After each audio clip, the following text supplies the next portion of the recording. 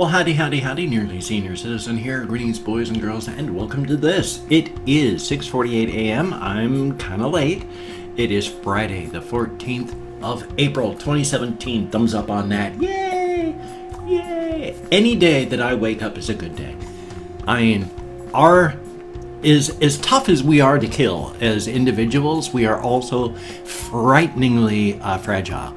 I mean, people die from walking downstairs. They'll just be going thump whap and then gone, and it wasn't the fall, it was just while walking, boom, dead. I mean, it happens. We are incredibly fragile, but at the same time there are people, of course, that have fallen out of airplanes.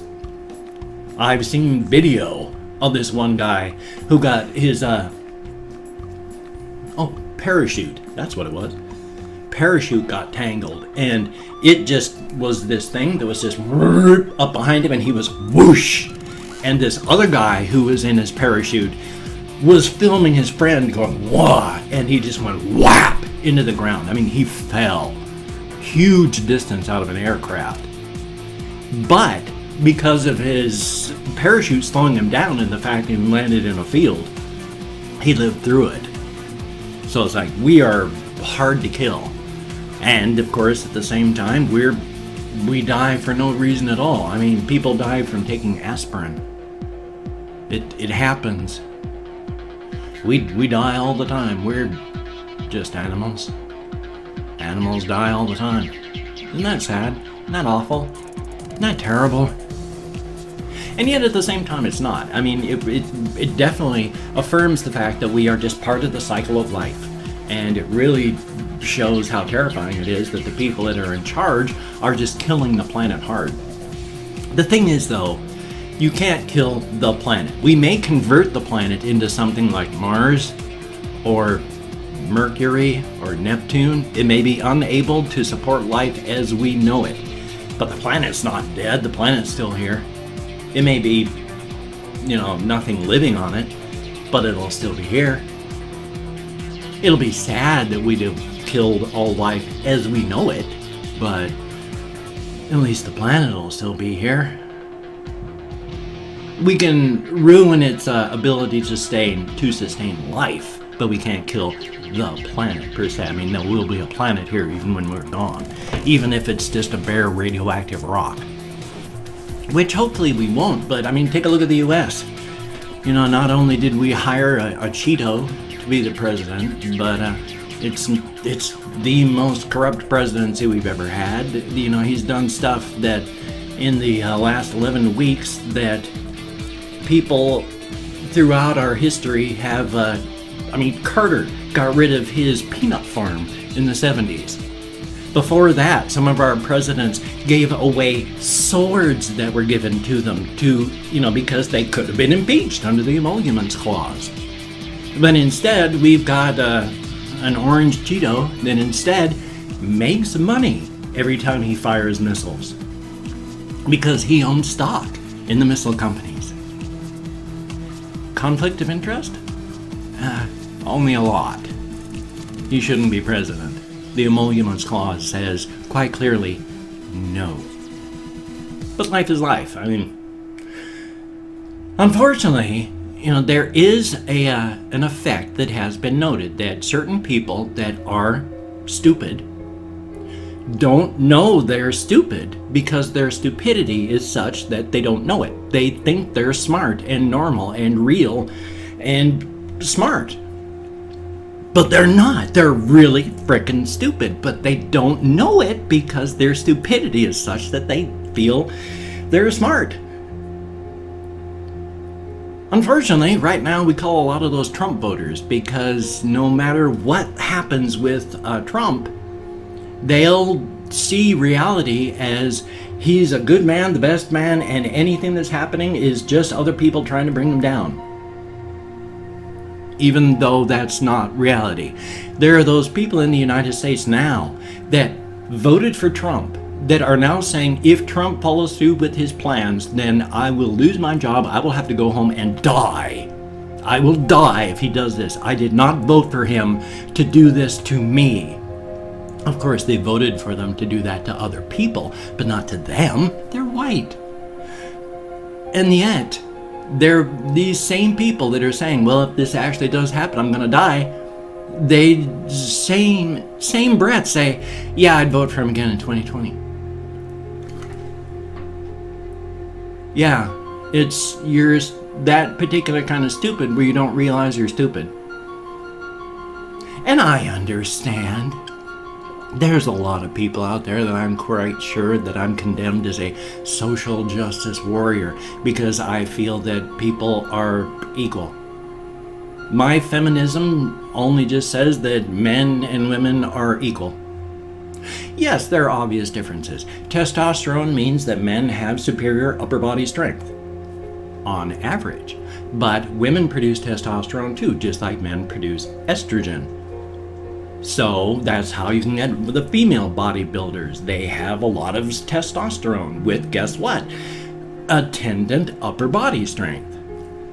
It's not you are this way, therefore you are this. It's all chemistry. So yay. Life is fun. Life is joyous. Life is frustrating and terrifying, and it shouldn't be this difficult in the slightest, but it is. And good morning, everybody. If you are a Trump supporter, I guess you've turned me off already and said just another cuck. But you know what my view on this whole alt-right and cuck-servative thing is? Yeah, you little children can go off and play in the mud, and anytime someone comes up and go, oh, you're a swamp monster, oh, you're a cuck-servative, oh, yeah, you go off, throw your little names, children, and that's fine. Let the adults play. We're busy. So thumbs up, and good morning, everybody. Not a whole lot has actually happened in my life since yesterday. We went to a store. My two housemates, one of their hamsters, a dwarf hamster. He was a really nice little dwarf hamster. But something had happened, and he'd gotten really, really sick. His teeth were growing improperly. He couldn't eat properly, and he died. It was really sad.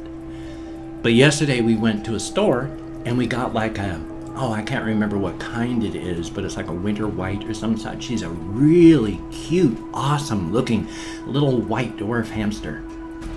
Just so amazing. Just so cute. I love those little things. Now, while dwarf hamsters are wonderful, and I like dwarf hamsters, I, of course, prefer a good Syrian hamster. Like this fellow that I'm drinking out right now. Oh, you always knock your water bottle over sideways. He knocked his water bottle over sideways so he can't drink. But it's Bat Ears McGee with his crinkly bat ears. They are crinkly bat ears, but of course his name is not Bat Ears McGee. His name is Patches Jr., named after his mother, Patches. She was huge. She was 1.5 pounds a hamster. And she, unfortunately, I don't know what it was that did it, but she was, the day that she died, she was moving really slow. She was just sitting. And she was not really old. You could still feel her spine and all that. She was still meaty, so it wasn't old age, but she was moving really, really slow. And then she just sat and then went away after a little while. And it was really, really sad. She was really nice. I loved her. I mean, she was also brutal and terrible. She was very brutal and savage. She had had babies, and I accidentally touched one of them too early, and she bit its head. And her teeth just went into its head and killed it because it smelled too much like me. I felt terrible about that. So she was brutal and savage, but she was also, if you knew what hamsters are like and how to treat them properly, she was wonderful. And then she died.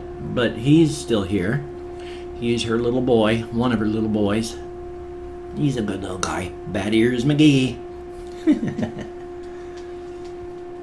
Gosh.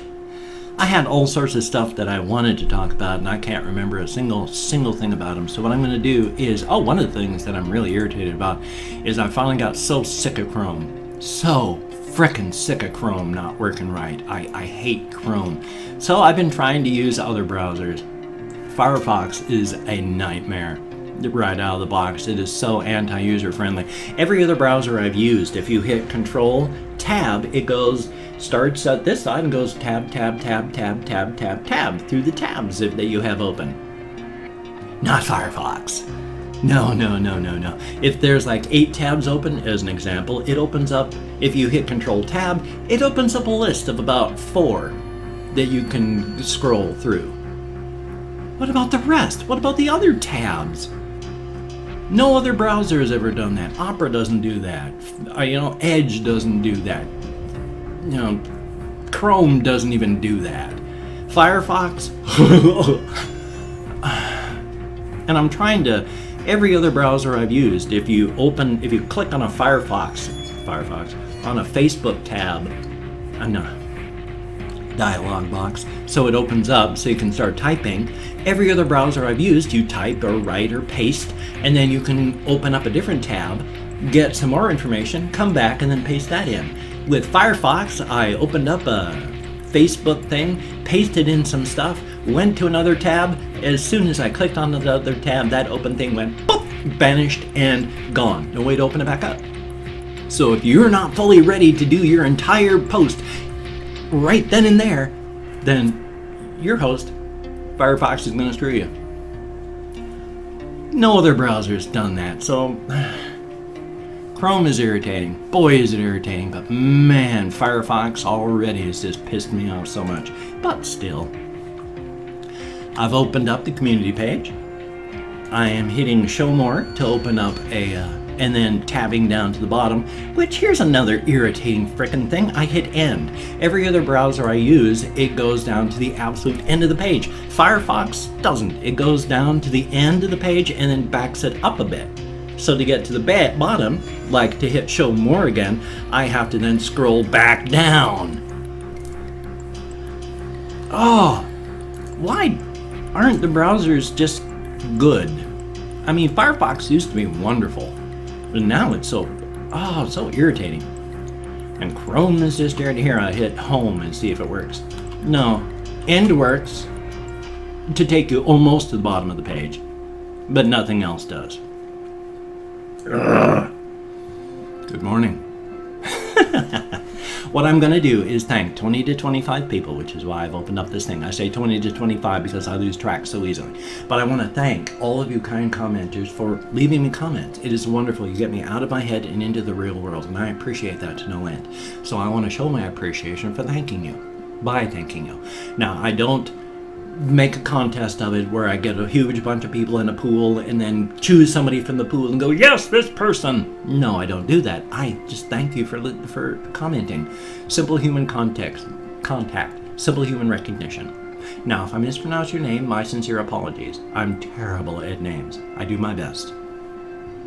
So, oh gosh, I don't think anyone had, that I had caught, had asked for a shout out, so my sincere apologies if anybody did. I didn't catch it. So if you'd like a shout out, just type it into the comments. I catch it, you get it, definite. So first off, Noel Martin, thank you very, very much. And Breaker Games, thank you. Heath Barkley, thank you very, very much. And then there is Christian, thank you, greatly appreciated. No one, thank you. And then Tony Carter, thank you very, very much. And Adam Jamie, J-A-I-M-E. That's Jaime, Jamie, I don't know, but thank you very much. And then there is Justin D'Souza. Thank you very, very much for your comment. Rainbow Six Siege Highlights. Thumbs up on that. Sounds like a channel, too. Thank you very much. And then there is FireTube. Thank you. That's a cool name. And Thomas Lichman. Lichman. I'm not sure, but thank you very much. And then Mori Luca, thank you very, very much. Greatly appreciated. And Hackerman, thank you. And then there is Cosmic Beat, thank you very, very much. Dragostin Hirostov, I hope I'm at least close, thank you very much. And then there is The Doctor, thank you. And Nathan Dendinger, I hope I'm close. Thank you very, very much.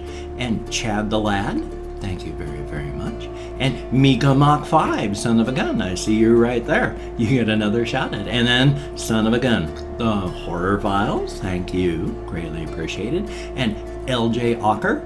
Thank you. Greatly, greatly appreciated. And then there is the no, I was close, but I misread that. Hip Hopopotamus. Thank you. Greatly appreciated. And Striker 10. Thank you. Greatly, greatly appreciated. X Electric Pulse X. Thank you very, very much. And then last but not least, Nicholas Portillo, Portillo. Thank you so very, very much. Absolutely every single one of you has stayed to get me out of my head and into the world. That's awesome. I have bipolar disorder and I've had depression my whole life, and it's tough. So I try to stay out of here and in the real world as best I can, while at the same time suffering from horrible, and yet growing social anxieties. So, thumbs up for that. Now what I want to do, because we're at 16 minutes, is go through and greet a whole bunch of people in their home languages. If you would like to hear a greeting in your home language, if you could just put it in the comments, how to say hello, goodbye, good morning, good afternoon, good evening, good night. I'll definitely put the morning one in. So, bom dia, dia dit, dia guet, guten tag, buenos dias, abuna de manata, Ohio, labrid, my apologies, labas ritas, kamusta, buongiorno, tarahomakost, yoregelt, Bari Luys, ni hao, kademera, bonjour, matanva, bareda, mesa ol haley, boker tov, jean dobry, or less formally, chest, labdien, dobre utro, dobre rano, privyet, merhaba, go morgan, god morgan, and of course, go forth and have the crack. And somebody else says, gracias para tu atención is also a nice thing to say. So thumbs up on that. And again, my thanks to Yoshi Egg 118 for having picked at least this many of my greetings out of my past videos, because I'd lost the whole file in a hard drive crash, and Yoshi Egg went and got these greetings from me out of my prior videos. I could go through and listen and get the ones I've missed and all that, but that's work. Swell, so thumbs up and thank you all very, very much. It is 17 minutes and 30 seconds, so I've got a little bit of time. I've got a bunch of stuff that I want to get done. I got to finish moving my bookcase, so it's not just directly behind me the way it is and blocking everything. I want to move, there's a window on that side. I want to move my computer over up against that wall and underneath the window, and so that it's looking back over here instead of at the two doorways.